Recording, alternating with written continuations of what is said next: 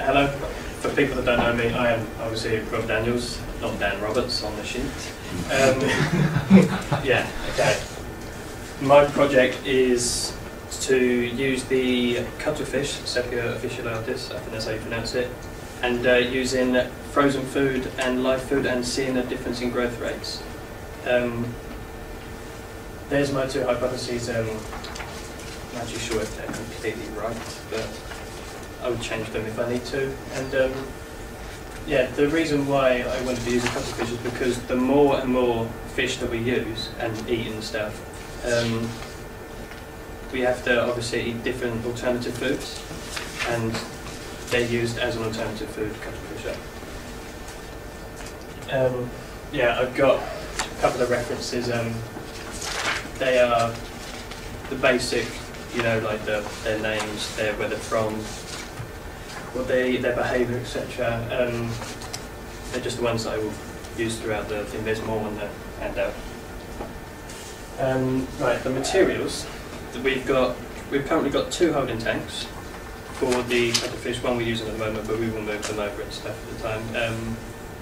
They will have protein skimmers in, they will have the filters in, they will be fully salted, and they'll have the pH tests and all that stuff to go with it. The shrimp tank is a basic shrimp tank with a water stone at the moment. That we catch the shrimp often to obviously keep the food going and to measure in the growth. Because it's obviously the stress related thing of wet weighing them constantly, I'm going to wet weigh them once at the beginning, wet weigh them once at the end, and use a grid system along the tank to estimate their rough growth so that they do that. Yeah. Associated, then for Blue Reef National Marine Aquarium Biology Association and Plymouth University are all part of the project.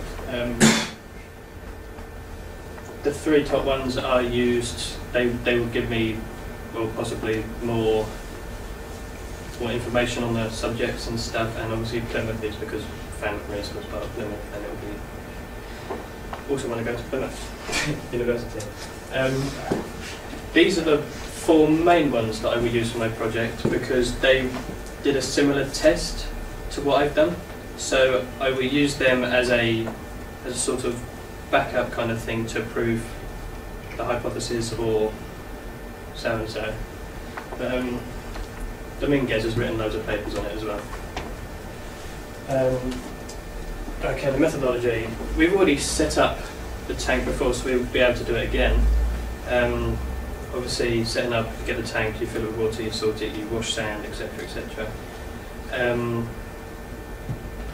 After we've done that, and when I'm ready to go, I will separate them into two equal groups. Because we've got two larger cuttlefish, they will possibly be separated into two different groups so that it's more even in the growth rate. Yeah, measuring the growths, I've already gone through using the wet weighing and the grid system as a rough estimate.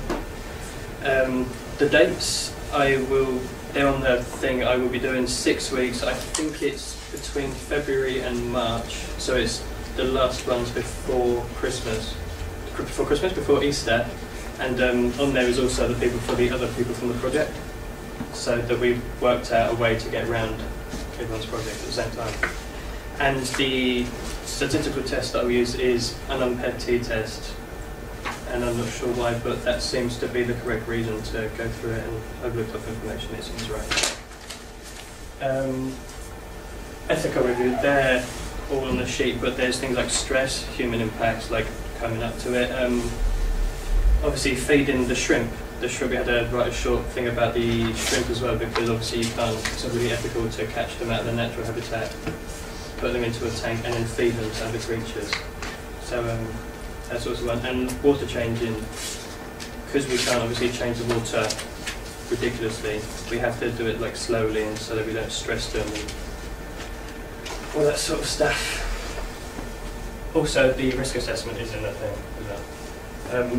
My contingency plan is the male to female ratio of isopods, because when we did our survey week, we watched the seaweed and I saw them and I thought it'd be cool to look through. And I noticed that I could determine the difference, and I thought that would be a good contingency because it's right down by the local beach. can easily do it and finish it off quite quickly, would be nice. Also, this is yeah. Yeah, there you go. That's the schedule of operations. 16th of February to the 30th of March, which will unfortunately leave me a few days over Easter, but that'll be alright. And the weeks afterwards, I will be using to write up and do all the statistical stuff and all that sort of stuff. Thank you for listening.